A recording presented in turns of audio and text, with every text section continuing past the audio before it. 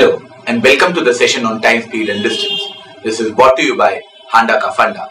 The most basic equation in case of time, speed and distance is speed is distance upon time. If the distance is a constant value, that would mean that speed is inversely proportional to time. However, if time is constant, that would mean that distance and speed are directly proportional to each other. The other case would be when the speed is constant, and in that particular case, distance will be directly proportional to the time taken. Let us take an example on this proportionality funda. Suppose a person fires 2 bullets at a gap of 12 minutes. His friend B hears them at a gap of 11 and a half minutes. Then what is the ratio of the speed of sound to the speed of B? What I am trying to say is, suppose here A fires 2 bullets at t equal to 0 and at t equal to 12 at point P. His friend who is standing at Q hears the first bullet at a particular time, let's say t dash. He hears the second bullet at t dash plus 11 and a half minutes. Now why will that happen? That will happen because B would have moved to a different point and he would have come closer. And that is the reason why he will hear the second bullet at t equal to t dash plus 11.5. The question is, what is the ratio of speed of sound to the speed of bullet? Can you find that out? Let's see how we do this. Think about the distance RQ. The man has moved from Q to R in the time of 11 and a half minutes. So B takes 11.5 minutes to cover QR. If the man B was standing at his original position, he would have heard the second bullet at t equal to t dash plus 12. The bullets are fired at a gap of 12 minutes. He would have heard them at a gap of 12 minutes. But that did not happen. Why did it not happen? Because he moved. So that means the sound of the bullet, which is going from P to Q, it passes R at t equal to t dash plus 11.5 and it passes Q at t dash plus 12, which means the speed of the sound, or rather just the sound, takes from here to here. It goes from R to Q in this time gap, which is 0.5 minutes, and the distance covered is RQ. As you can see, RQ is equal to QR. The distance is that it is constant. So the ratio of the speeds which we want to find out will be inverse of the ratios of the times taken. V takes 11 and a half minutes, sound takes 0.5 minutes.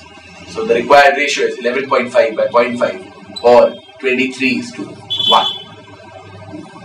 Average speed is defined as total distance covered by the total time taken. Let us say a person goes from P to Q with the speed of A and he comes back with the speed of B. What will be his average speed? Will it be A plus B by 2? No. It will be 2AB by A plus B. Think about it. Why? Total distance covered will be in going and coming back. You can say it is 2D. Time taken to go with the speed A is B by A and the time taken to come back is B by B. If you calculate it, it will come out as 2AB by A plus B. So if a person goes with the speed of S1, comes back with S2, goes again with S3, comes back with S4, and the process goes on till Sn. That is, if the same distance is covered at various different speeds, then the average speed is not the arithmetic mean or S1 plus S2 till Sn by n, but otherwise it is the harmonic mean of the values which are given. That is n by 1 by S1 plus 1 by S2 plus 1 by S3 till 1 by Sn. It's a very common mistake that people tend to make. So once again, average speed, if you go by A and come back by B, is not A plus B by 2, it is 2AB by A plus B. Let us talk about relative speed. Say, two people start from P and Q at the same time with speeds of 15 and 10. The distance between P and Q is 100 meters. Then the time taken by them to meet will be 100 by 15 plus 10. The point that I am trying to make, to cover a distance D with two speeds A and B towards each other, the speeds get added up or it becomes D by A plus B. But it is also important to understand why it happens. Think about it. The distance initially is 100 meters. 1 second later, what will be the case? The first person would have moved to P dash, or he would have covered 15 meters. The second person would have moved to a point Q dash, and he would have covered 10 meters. So the new distance between the two bodies, which was initially PQ or 100 meters, would have come down to P dash Q dash, that is 100 minus 15 minus 10 or 75 meters, which means the distance between the two bodies is reducing at the rate of 25 meters in 1 second. So it will reduce by 100 meters in 100 by 25 or 4 seconds. Let us look at the converse case, that is when the bodies are moving in the same direction. If you just want to find out the answer, what you need to do is directly the distance by the difference of the two speeds, which in this case is 20 seconds. Or the formula, if the distance is d, the person who is behind is moving with speed a, the person who is ahead is moving with speed b, then it is given by d by a minus b. Important point to note, for the person behind to catch the person ahead, a should be greater than b. I know it's obvious, but people do make a mistake in this. Once again, why does this happen? The first person would have moved to a point P dash, which is 15 meters ahead of the original. The second person would have moved to a point Q dash, which is 10 meters ahead of the original. What is the new distance between them?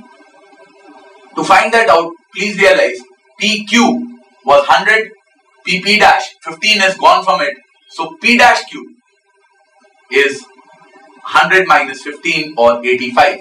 However, for P dash Q dash, it will be P dash Q, that is 85, plus Q dash Q, that is 10, or it would become 95. Which means the distance between the two bodies, which was 100 meters initially, has now come down to 95 meters, or it has reduced by 5 meters in a time gap of 1 second. You want to reduce it by 100 meters. If it reduces 5 meters in 1 second, how much time will it take to reduce 100 meters? That would be simply 100 by 5 or 20 seconds. Let us look at a couple of special cases. Suppose there are two bodies which start from P and Q with speeds S1 and S2 at the same time. They maintain constant speeds throughout their journey. The first body is going from P to Q, the other body is going from Q to P. They meet at some point R in between, and after meeting, S1 takes T1 time to complete its journey and S2 takes T2 time to complete its journey. Please note, these timings T1 and T2 are for S1 and S2 and they are after the meeting timings. In that case, S1 by S2 will be given by root of T2 by T1. The same formula is applicable in its exactly converse case, which is this one. Let's see what's happening here. Here, two bodies are starting from P and S1 and S2, but they start at different times. What is given to us is that they end at the same time.